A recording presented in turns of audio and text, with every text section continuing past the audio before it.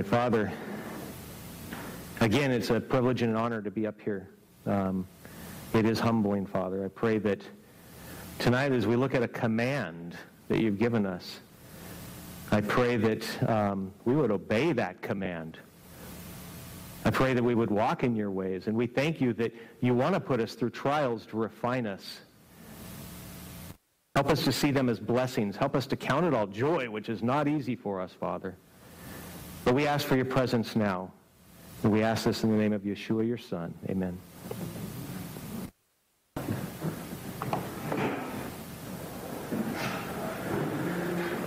Okay. So when you hear the word commandment, what comes to mind? Ten Commandments. Okay, if you're like me, the first thing that comes, what's that? An order. An order. Okay, the first thing that comes to my mind is the 10 happy laws that are known as the 10 Commandments. How about the word command? What comes to mind? What about in the English language if you think of the word command? Okay, we'll do it now. Okay. Maybe the order of a general or a lieutenant or a captain is a command. Maybe you question what command really means when it's spoken of in the Bible. Maybe not. I want to take a look at the definition of the word command. And if I mispronounce this, I am not a Greek or Hebrew scholar, so forgive me. But the word mitzvah, its primary meaning, the Hebrew word mitzvah, and I like this first part, so we're talking about the word command, can also mean commandment. It refers to the commandment commanded by God to be performed as a religious duty. So, give me some leeway here, but according to this definition, it could be that command and commandment could be interchangeable. Is that a fair statement? Okay, so I want to look at a command today, a commandment that many of us tend to overlook. And I believe that probably most, if not all of us, have maybe never considered this as a commandment. Philippians 4:4. Rejoice in the Lord always, and again I say rejoice. So if we look at this verse in its context, first we find out that there'd been a little tiff, a little disagreement between two sisters in the church at Philippi.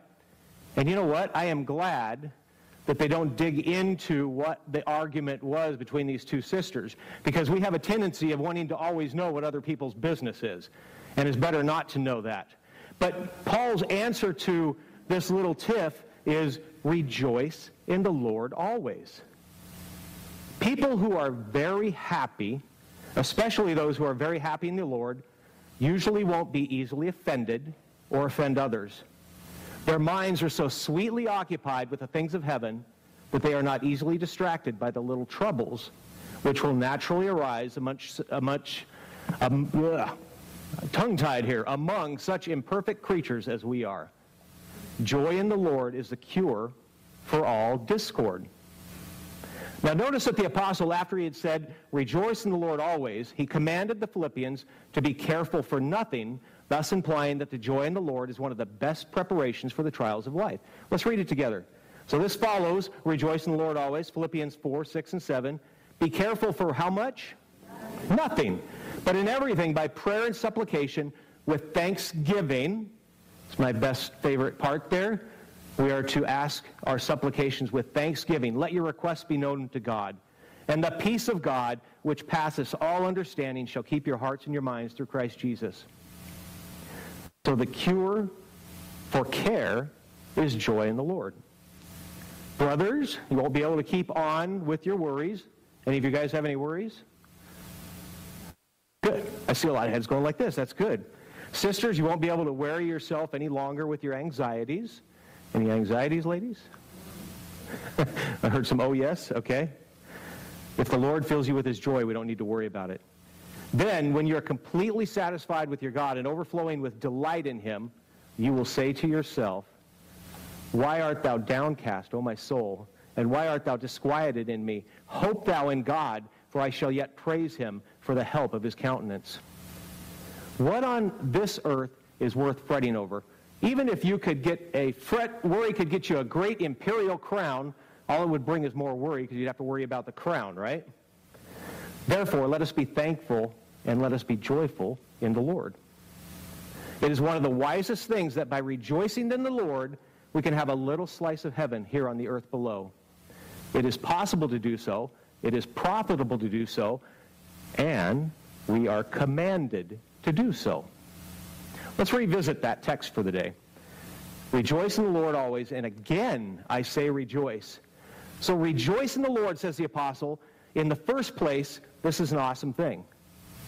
What a gracious God we serve. And he makes it a delight to be a duty, and who commands us to rejoice. Shouldn't we be obedient to such a command as this? It is intended that we should be happy. That is the meaning of the precept, that we should be cheerful. More than that, we should be thankful, and more than that, we should rejoice. You cannot be too happy. You ever notice that some Christians think that they've got to put ashes in their oatmeal? You know, that life has to be miserable if you're a good Christian? Have you ever ran into people like that? I have. Now, do not suspect yourself of being wrong because you're full of delight. Provided that it is joy in the Lord, you can have not too much of it. Joy speaks for itself. It's kind of like a candle in a dark room. You don't need to sound a trumpet and say, now light has come. The candle proclaims itself by its own brilliance. And I think I've seen this. When joy comes into a man, it shines out his eyes and shines out of his countenance. Do you agree with that? You ever been around people that the joy just exudes? There's something about every limb of the man that says, I belong to God. Jesus is my Savior, and I delight every day to be alive and to serve him. Joy, it refreshes the marrow of the bones. It quickens the flowing of the blood in the veins. Is it a healthy thing to be joyful? You're a nurse. Have you seen the difference? Those that have that it's proven that prayer and a spiritual life increases our health. When the Lord sends us affliction, do we generally grumble kind of loudly? Sometimes. When the Lord tries us, we generally are ready to tell anybody that wants to hear. Now, on the other hand, when the Lord multiplies his mercies to us, do we speak about it? Do we sing about it? Do we share that the Lord has been gracious, like our sister just did? Praise God. In trials, you can rejoice. I can't remember, and maybe you can't either, ever seen in the newspapers, hearing on the radio or on TV, articles or programs of thankfulness and expressions of delight about all the good and wonderful things happening in the world. What do we hear? Doom and gloom, right? Let us, as Christians, be a modern-day media alternative. When we're going through the grocery line, speak of the joys of the Lord. Talk of the positive, beautiful things about God and his creation. Here's a quote from Adventist Home on page 430. And they're on your handouts as well if you can't see them up here. The true Christian will be cheerful. That's a good title. Do not allow the perplexities and worries of everyday life to fret your mind and cloud your brow. If you do, you will always have something to vex and annoy. Is that a true statement? I like this sentence, and that's why I've got it underlined here. Life is what we make it, and we shall find what we look for. And you know, this is just a rabbit trail here. We've always told our children, if they were to go to college or go to school or whatever, you could send them to the most conservative Adventist or Christian school there ever was. They're going to find what they're looking for. If we look for sadness and trouble, if we are in a frame of mind to magnify little difficulties, we shall find plenty of them to engross our thoughts and our conversation. Is that the truth? But if we look on the bright side of things, we shall find enough to make us cheerful and happy. And I love this one. If we give smiles, they will be returned to us. If we speak pleasant, cheerful words, they will be spoken to us again. Joy is a choice. What are you guys going to choose? It is up to each of us to decide. Who are you attracted to? Is it the grumbling complainer who loves to share in the misery of others? Or is it that person that radiates joy from the Lord and has to go nowhere to go but flow out to others around them? You know, we went to a church years ago, and there was a lady. She always had a smile on her face, and she also always had something cheerful to say to those around her. We found out, not from her, but from others, that she suffered from chronic pain. She was in constant pain, and her husband was basically bedridden, and she was her caregiver. And yet she always had something kind and nice and never complained about her situation. And there was another man that I went to church with years ago, and he was fairly new to the church, and I asked him, "How did you come to the church?" And he explained to me that he was working at a place, and he had a lot of complainers that he worked with. But there was one guy that always had something good to say. If he was asked to do something, guess what? He actually did it. And if other guys were complaining about what was going on at the job, he was the one to always speak positively of his bosses and his workers. He just had you could see the joy of the Lord in him. And because of that, there was no expression of, let me beat you over the head with the Bible. This other man could see, this guy's got something I want. And he asked him, "Why are you always so happy?" And he was able to share the goodness of what the Lord had done in his life. And he ended up becoming a Christian and coming to church because of that. That's the kind of influence that we have. Every day, you and I, whether we like it or not, are telling a story. How we live our lives is an open book to our friends and our families and our coworkers and all we come into contact with. What does the story of your life tell others?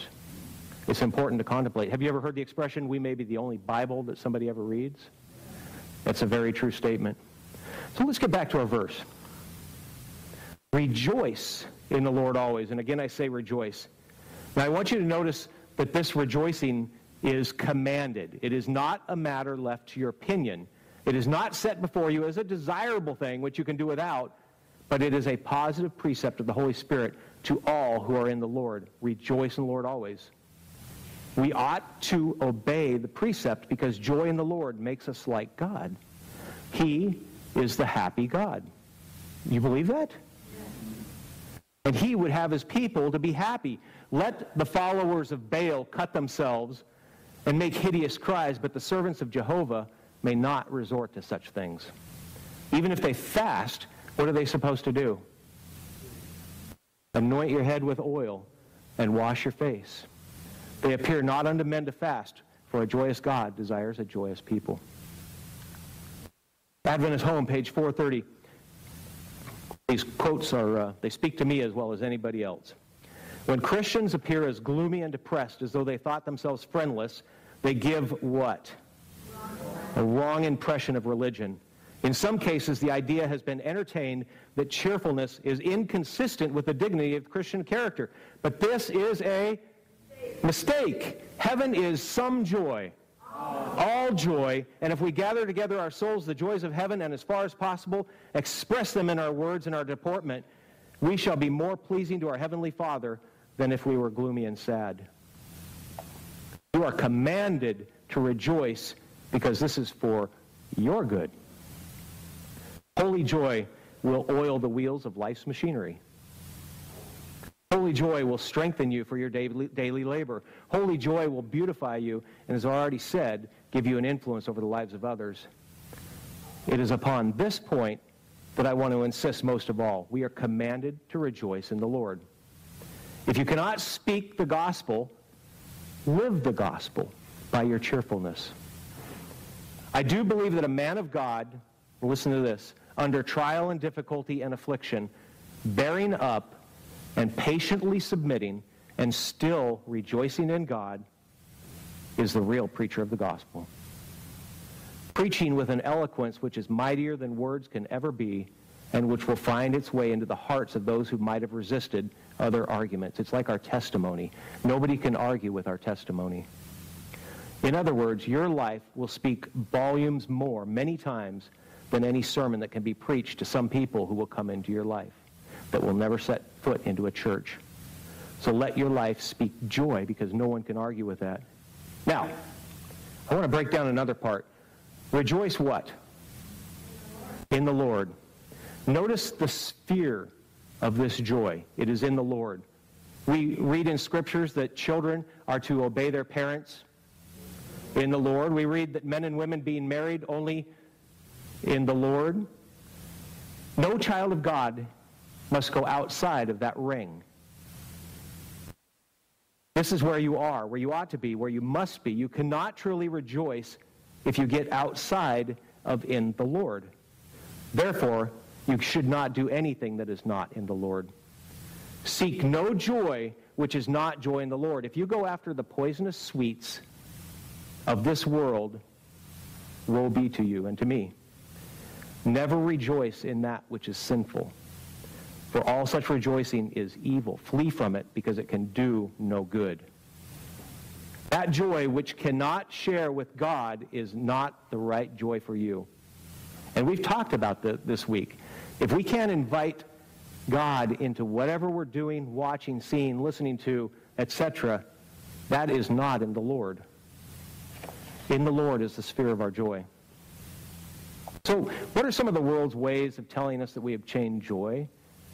The biggest house, the nicest car, pornography, the latest fashion, food, money, that other man, that other woman, the lust of the eyes and the pride of life. These things will leave you empty and destroy you. Every one of these things will eventually be cast into the lake of fire, along with those who decide to make these their source of joy. If your joy is not in the Lord, beware of where your loyalty really lies. Rejoice in the one God of Abraham, of Isaac, and of Jacob. In him delight yourselves, as it is written in Psalm 37:4. Delight yourself also in the Lord, and he shall give thee the desires of thine heart.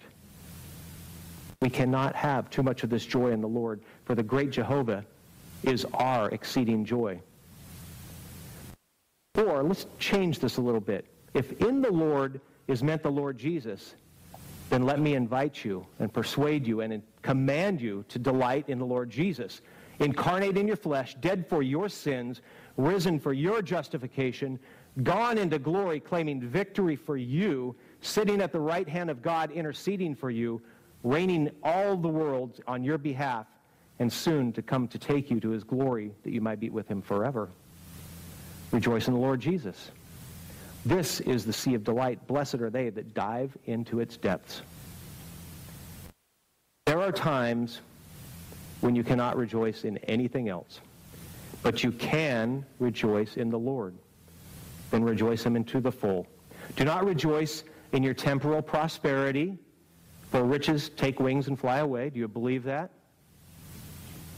Do not even rejoice. This is an interesting thought. Don't even rejoice in your great successes in the work of God.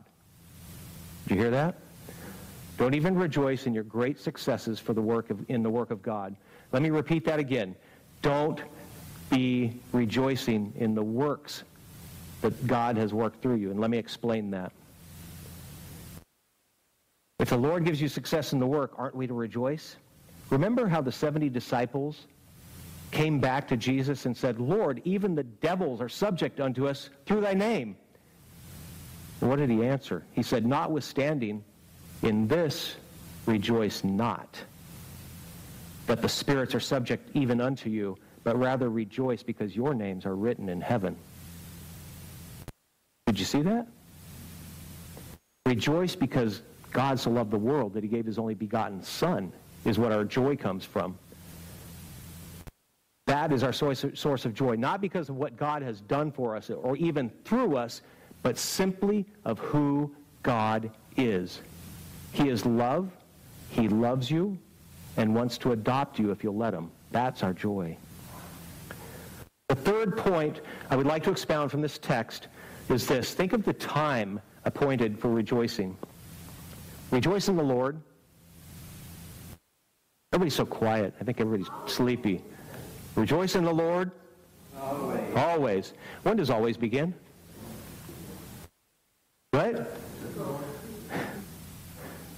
When does always begin? Huh? I heard it over here. Right now, right? It's always right now. Let us begin to rejoice in the Lord right now. If any of you have taken a gloomy view of religion, I beseech you to throw that gloomy view out at once. Rejoice in the Lord always, and that means right now. So when are we to be glad? Rejoice in the Lord always. That is when you cannot rejoice in anything or anyone but God. When the fig tree does not blossom, got some farmers out here, right? Andrew's shaking his head.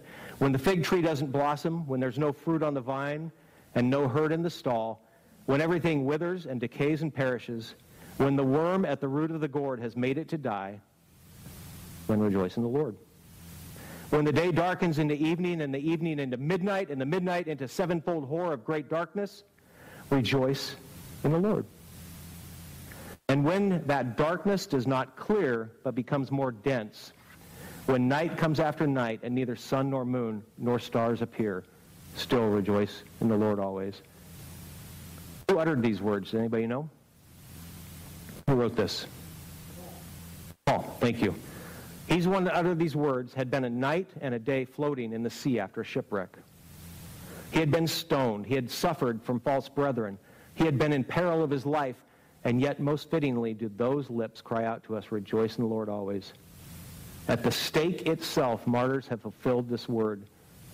I can't imagine as they were being burned alive, they were singing hymns. Man, I hope that we have that possibility. I hope we have that strength.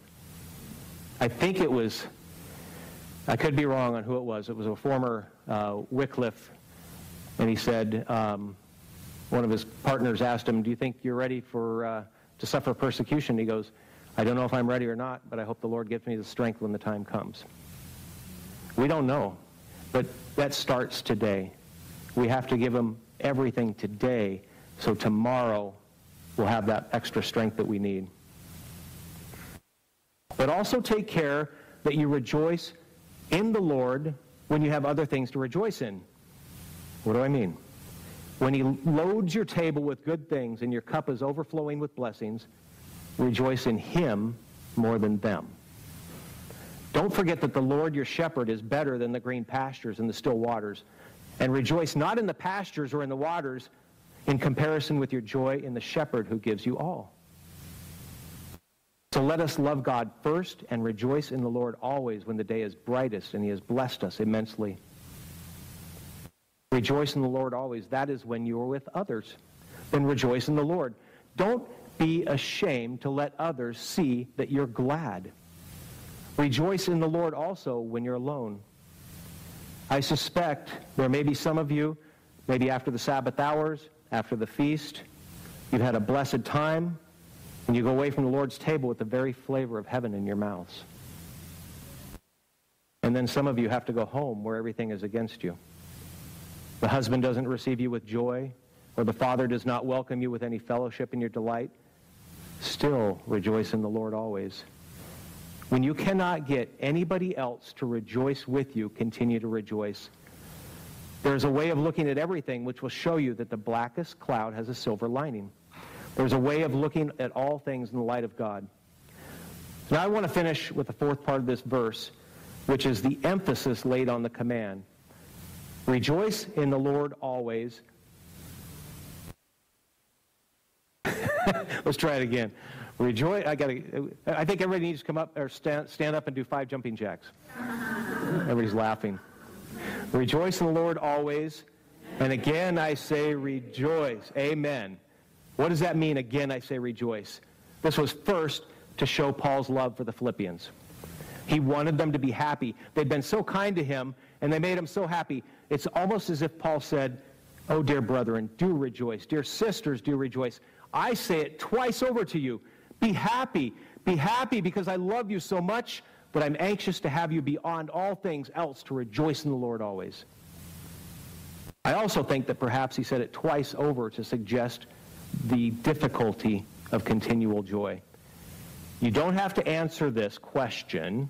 I already know the answer. Have any of you mastered the art of being joyful all the time? I got a hand over here.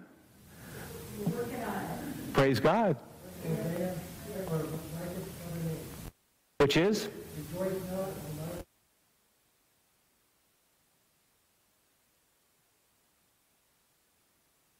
Amen. All right, we got to go get counseling with this guy after we're done here.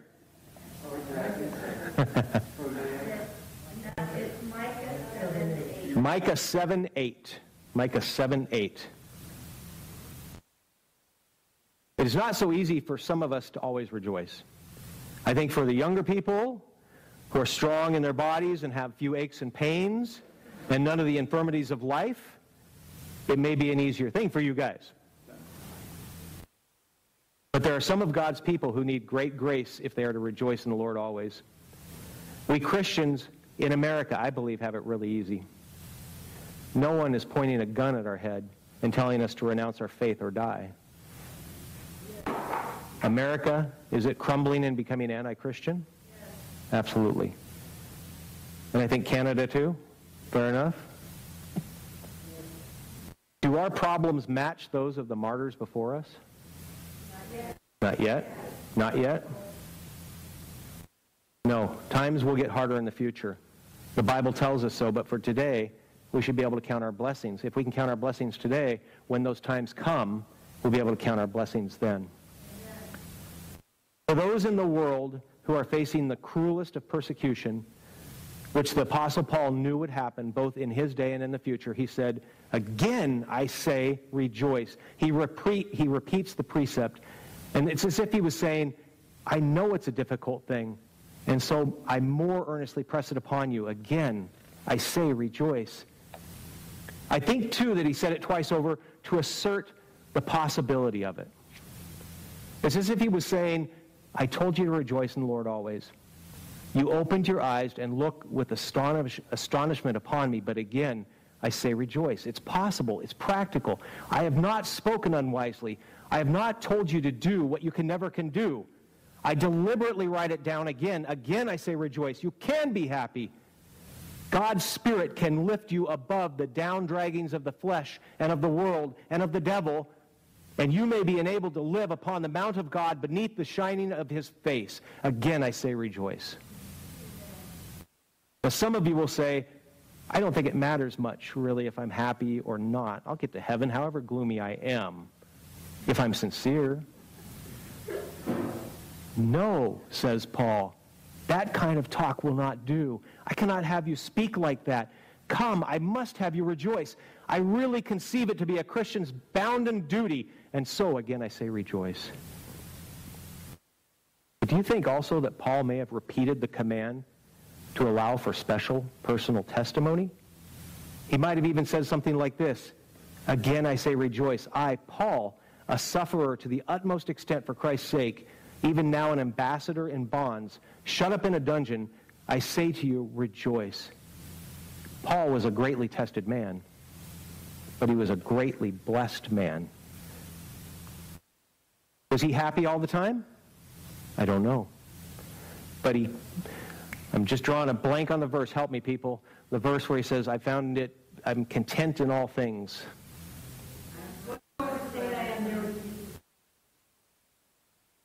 Okay, thank you. You want to say that for us, Andrew? Did you hear it? He's got his headphones in. Yeah, I have them. Anybody know the verse? Philippians 4:11. I guess we're already close to that. Whatsoever state I am, there is to be content. Okay, Philippians 4:11. Spiritual gifts, page 260 and 261. Young friends, many of you are sadly deceived. You have been satisfied with something short of a pure and undefiled religion. I want to arouse you. I want to stop just a moment before I finish this quote. As Adventists, I know there's some not Adventists, have you ever heard people say, Ellen White is just doom and gloom? Have you ever heard that? I have. I've heard that. Oh, she's just so rough and so mean, and she doesn't want us to have any fun. I'm not saying fun in the world sense. She has so much to say about being happy and joyous. Anyway, continuing on. The angels of God are trying to arouse you. Oh, that the important truths in the Word of God may arouse you to a sense of your danger and lead you to a thorough examination of yourself. Your heart is yet carnal. It is not subject to the law of God, neither indeed can be. This carnal heart must be changed. And you see such beauty and holiness that you will pant after it as the hart panteth after the water brooks. Then you will love God and love his law. Then the yoke of Christ will be easy and his burden light. Although you have trials, yet these trials well borne only make the way more precious. The immortal inheritance is for the self-denying Christian. I saw that the Christian should not set too high a value nor depend too much upon a happy flight of feeling. These feelings are not always true. I saw that it should be the study of every Christian to serve God from what? Principle, and not be ruled by feeling. So is joy a feeling, or is it a principle? It's a principle. Amen. By doing so, faith will be brought into exercise and will increase. I was shown that if the Christian lives a humble, self-sacrificing life to God, peace and joy in the Lord will be the result. Does anybody want peace and joy? Yes. I hope so. But the greatest happiness experience will be in doing others good, in making others happy. Such happiness will be lasting. Well, let's sum this up. Point number 1, rejoice. Have joy. We serve an all-powerful, omniscient, omnipresent King of the universe who knows everything about you and loves you anyway. God is love. The sphere is in the Lord. There is no joy that will last or satisfy unless it is in the Lord. The world wants to deceive you. Keep your moral compass pointed directly to the only one who can bring true happiness and joy. Number 3, when does it start? When does always start? Now. Oh, by the way, when does it end? Never. Praise God. And number 4, again, I say rejoice. Keep it up. Life is hard. Make the choice to have joy. Make the choice to connect to the joy giver. That is the only way we can truly count it all my joy, brethren, when you fall into diverse temptations.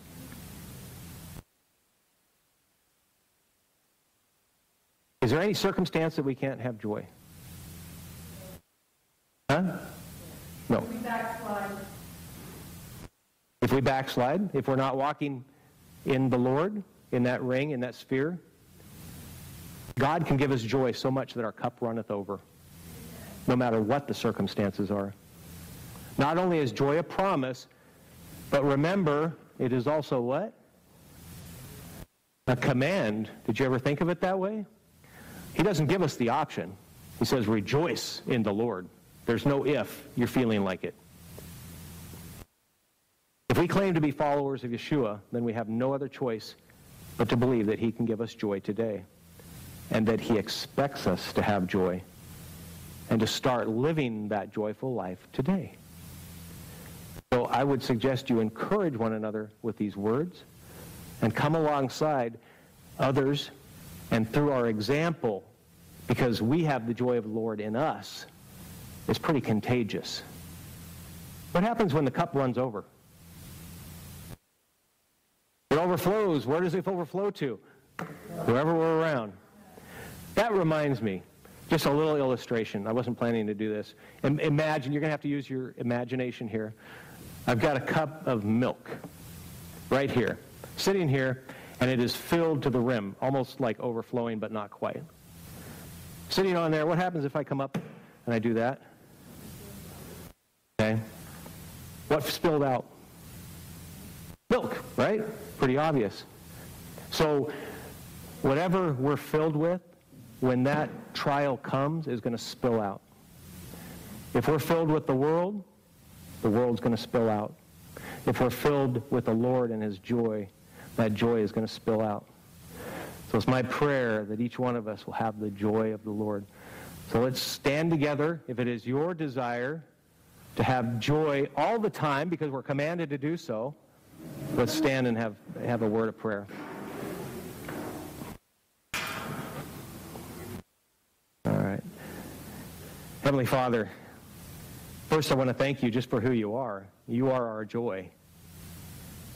And Lord, I can't speak for anybody else, but I ask for forgiveness when I've not been joyful. When I have let trials take me down. When I let the milk of the world spill out of my cup because I haven't been in your word and in your presence. And I pray that each one of us would be so filled with joy that others will see it like the candle in the dark room. May we be the Bible that others read wherever we are, with our family, friends, acquaintances, coworkers, whatever it may be. We thank you for The command to be joyful. What a God. You command us to be happy. Thank you, Father. And we ask all this in your Son's name, Yeshua. Amen. All right. Thank you, everybody.